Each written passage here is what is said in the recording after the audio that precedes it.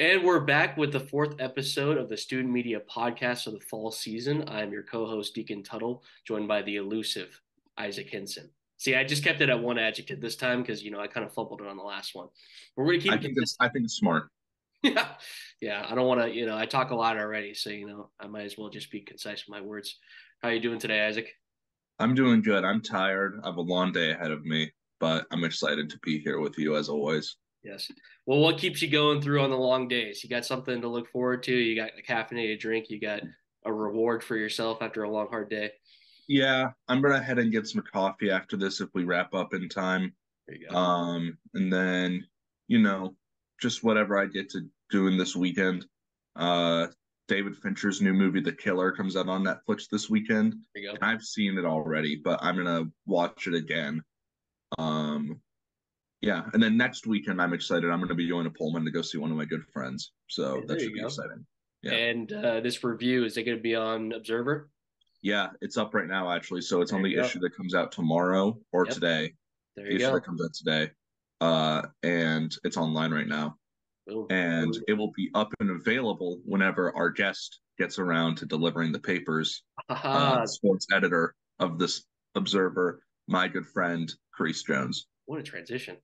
Welcome, Charis. Woo! We're going to clap for me. Thanks. Well, Charis, how did you get connected to Observer in the first place? And what do you enjoy about working there? So I got connected with the Observer in the first place because it was a requirement for my major, but it ended up being a really cool opportunity to get involved on campus and to meet some really cool people. And being the sports editor this quarter, I've had the opportunity to do a lot of fun sports coverage. One highlight would be the in-depth feature on the basketball team that me and my reporter Lily just completed this last issue. Her good reporting skills really shone through in that issue, and it's a testament to the quality and dedication that we bring to sports journalism here at the Observer. So That's awesome. Well, fun fact for the audience that most would probably not know that all three of us were in sports for a while there at the beginning of the year, with Isaac being the sports editor, and now you transitioned to being the sports editor. How has that been? it has been really fun actually. One challenge has definitely been the limited staff this quarter, but it has been an opportunity for us to become even more collaborative. Lily and I have streamlined our communication and we found creative ways to cover a wide range of sports with the resources we have. And our approach has kind of had a shift from merely just covering sports to having to like strategically choose our events to focus on and how to maximize our impact. So this definitely required um, a collective and just a collective approach to being adaptable. We started exploring different alternative story formats, such as leveraging social media, reaching out to the wider student community for their perspectives. But really, it has been a collective effort to make the most of the resources at our disposal. But it has been really fun so far. Yeah, you mentioned the in-depth feature, which is awesome. Congratulations on that. Would you say that is your standout work so far, something you're most proud of, or do you have other things that you'd like to shout out? That one was really fun because that's the first one that me and Lily have gotten to work on together. But I feel like we have had a few other fun ones this quarter. Lily had a really good one on the Mariners team a couple weeks ago, and I've had a few fun coverage pieces on some athletes of the week, players that got standout achievements. So that's been really fun to get to talk with people that I probably wouldn't have talked to otherwise and cover exciting things that matter to the student body. So it has been fun. In terms of another standout piece this quarter, I would say I think the first issue that I did was pretty fun. I'm like blanking on exactly what it was about, but I do remember that one being pretty strong. I can recommend Charis did a profile on all the players who made All Academia. That was a good story. While you're pulling that up, Charis, can you think about what the transition for you has been like going from a reporter to an editor and how you've been applying your skills in a leadership role? Yeah. I So remember my life was a lot easier when I was just your guys' boss.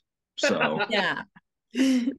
So in my first quarter with the Observer last year, it was definitely more about learning the ropes. Now being the sports editor, I'm more focused on not only curating quality sports content, but also mentoring and supporting our team members. I feel like it's really important to build a cohesive sports section that contributes to the overall excellence of the Observer. But I feel like being a tight-knit team has been crucial for us in terms of, fostering that kind of environment. We make sure to have regular check-ins, maintaining open communication, celebrating each other's achievements. Because I feel like it's not just about the work. I feel like it's about creating an environment where everyone feels valued and supported. In an environment where deadlines are tight and expectations are high, every win, big or small, I feel like deserves acknowledgement. So we encourage our team to be direct and constructive in their feedback, understanding that it's not about personal opinions, but about elevating the quality of our work.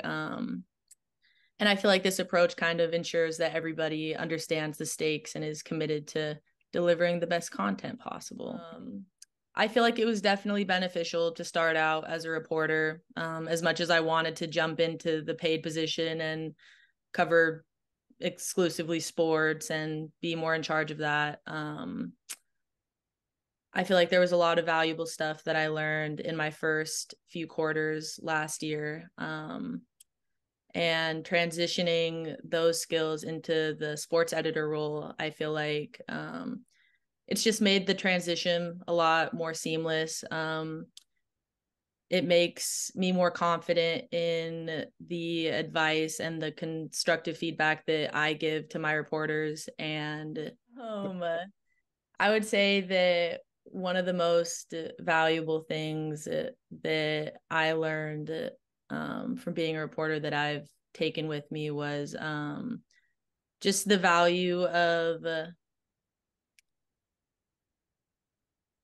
being able to receive feedback in a constructive way, in a helpful way from classmates who, might be younger than you, but that's your section editor. And when it comes down to it, they got that position. They are,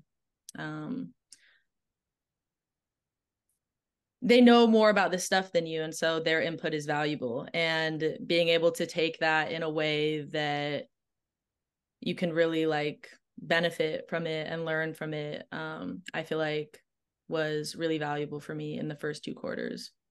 That's great. That makes a lot of sense. 100%. You want to, especially now with a smaller staff that you guys are part of. I can see that aspect of really needing to band together and just interact and do what's best for the collective and not so much on your own interests sometimes. What do you create? It's been, huh? Sorry. Oh no, go ahead. No, please go.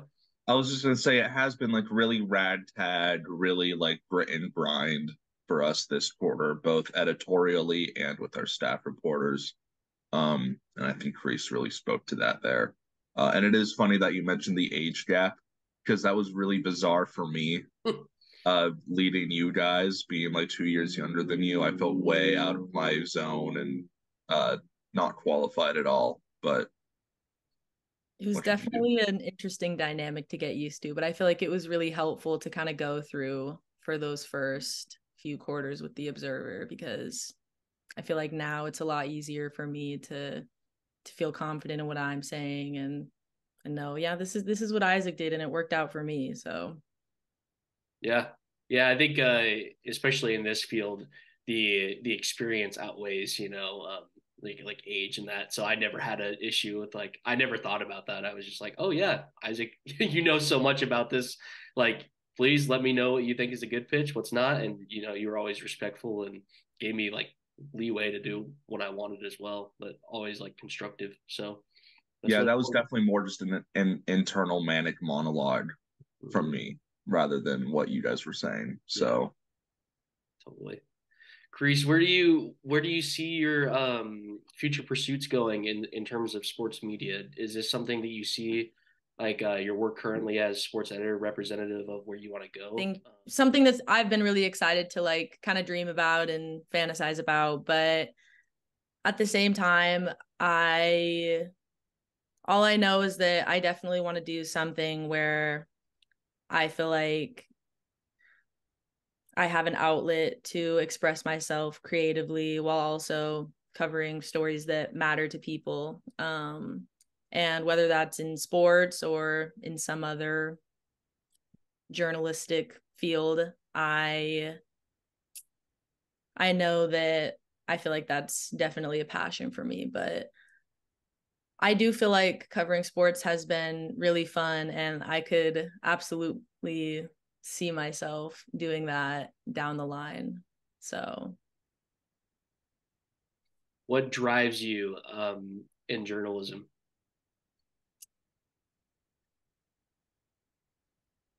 oh, That's a good one, huh? I got you. yeah. Um,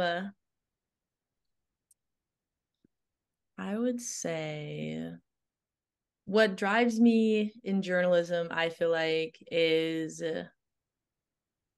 I think a lot of it has to do with just having that outlet to just kind of, express myself and have it be my words and my thoughts coming out. Because, a lot of times it is easier to write things than it is to say things. But in terms of like reporting on things and just journalism as a whole, I feel like what drives me is the commitment to being able to report on things accurately and genuinely, and the excitement and the camaraderie that comes along with, getting to interview all these really cool people that a lot of times come with really cool stories too when you get down to it in some of these interviews. And I think my commitment to journalism, comes from a place of just really wanting to really appreciating the value of telling the story from my side, and really getting to get to know these people that I'm talking to and what's kind of behind, just kind of remembering that, there's people behind these stories, and a lot of times there's a lot more than meets the eye, and getting to uncover that and write about it is something that I think is really cool and exciting. So I'd say that's what drives me. Writer's integrity and infusing your own talents and just genuinely trying to dig deeper into people's stories. That's basic journalism right there. That's good. is there what are you looking forward to in the next for the rest of this quarter or heading into next quarter uh with VO? With Yo? I said VO, which probably Oh, sounded a lot like yo. You can talk about yo if you want.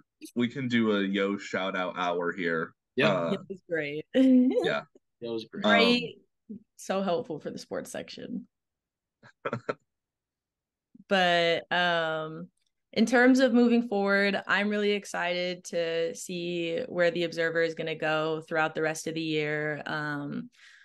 We're already looking into bringing some new staff onto the team.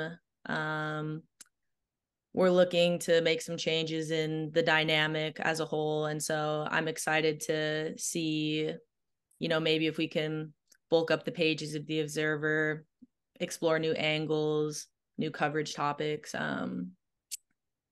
But really, I'm just excited to get to collaborate further with the same people that I've been working with, and meet new people to collaborate with as well. That's always been the most beneficial part for me, I think, is just getting to hear the perspectives of people who share my passion. And yeah, I just feel like that's really valuable for me. So that's probably what I'm most excited about. Shocking that there's no mention or reference to San Diego there. Because I'm excited for that. So I like forgot about that. That's not until spring though, right? it's the end of this next quarter. So okay. yeah. Really? All right. What's going Yeah. on with San Diego?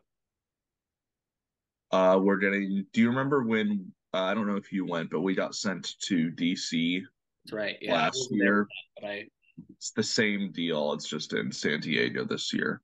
So very nice. yeah.